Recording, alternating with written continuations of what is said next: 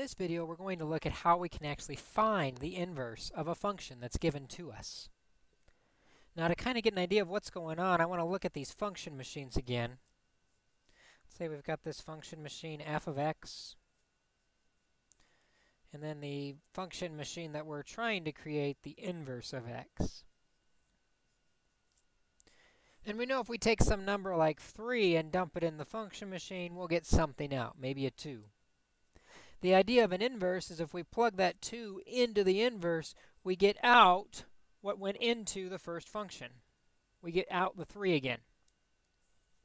But we're going to do this process with variables instead of numbers. The idea is x goes in, y comes out of the regular function machine.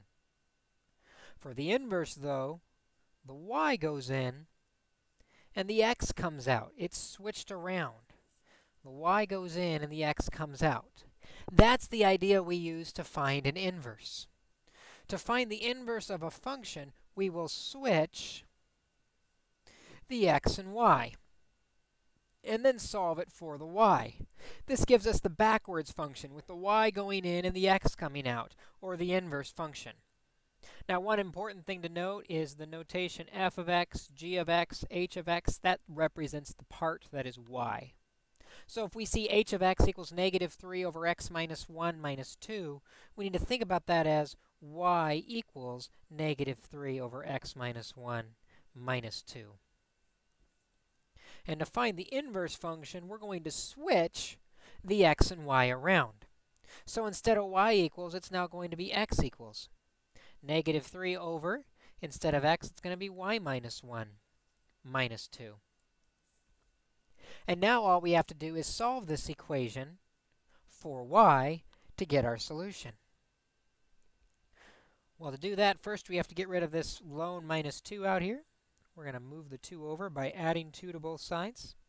That's going to give us x plus 2 equals negative 3 over y minus 1. We know we can clear the denominator, get rid of the fraction by multiplying both sides by y minus 1. The denominator. The denominators divide out on the right side, so we have x plus 2 times y minus 1 equals negative 3. Remember, we're trying to get the y alone, so we need to get rid of the part with x in it. We'll divide out the x plus 2 group. Those are gone. And now we have y minus 1 equals negative 3 over x plus 2. And simply adding 1 to both sides, we'll get the y alone. Y is equal to negative 3 over x plus 2 plus 1.